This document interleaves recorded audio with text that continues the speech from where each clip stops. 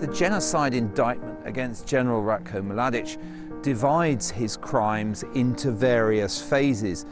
The early part of the war around Prijedor, northwest Bosnia, then the siege of Sarajevo in the centre, and then finally the enormous catalogue of crimes that took place in this place in 1995, Srebrenica.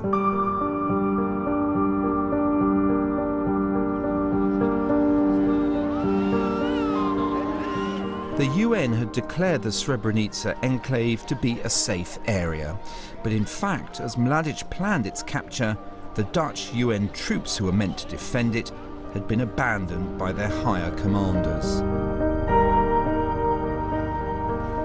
Srebrenica was overrun and more than 20,000 frightened Muslim women and children crammed into the Dutch base.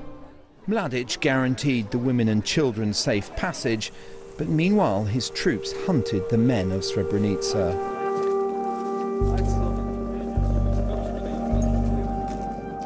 They were gathered in places like this school. The man who told us that, Mevludin Oric, went back with us for only the second time since Serb troops brought him and hundreds of others here to kill them.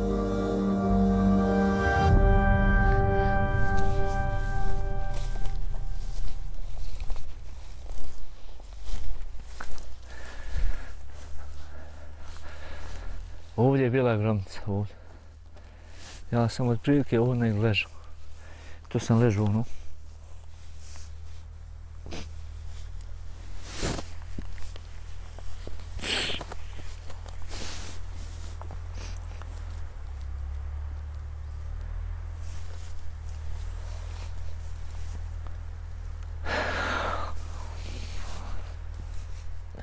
Vidiš livada puna mrtvi. Ustaneš.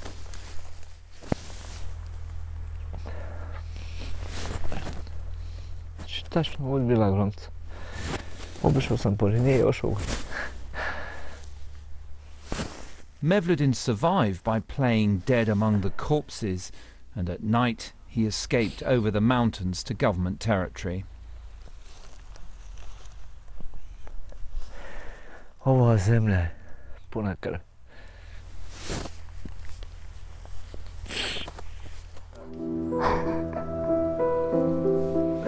Mevludin Oric is haunted by the loss of his father, brother and numerous cousins, and also by the fact that he still recognises Serbs around here from those killing fields.